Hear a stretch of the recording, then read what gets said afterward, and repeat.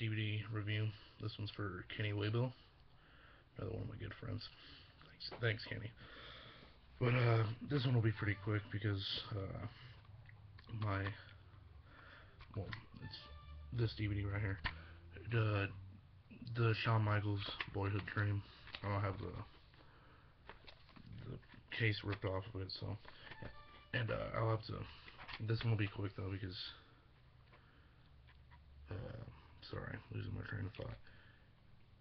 This is sorry. This is a pretty good DVD. Definitely not the best Shawn Michaels DVD they ever made.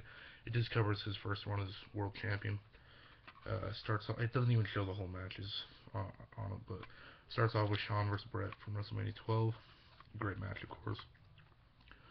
Then it goes to Diesel at a In Your House. See, I'm sorry. I mean, I've watched this one a couple times, but since I don't have the insert or the back anymore, I can't really remember the matches.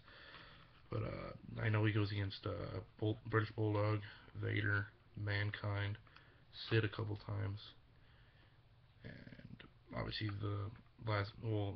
he loses to Sid at Survivor Series '96 because of the whole Jose Lothario incident, and then he wins it back on at Royal Rumble the next year. But yeah, so overall I'd probably give this one about a 7.5. But yeah, wish I could have given you a little more on this one, Kenny, but I don't really have the matches. I can't really think of them in my head. So yeah, obviously this wasn't a very good video, but you gotta make some good ones, you gotta make some bad ones. But yeah, so overall, Shawn Michaels' Boyhood Dream gets a sorry, what did I say? 7.5 out of 10. And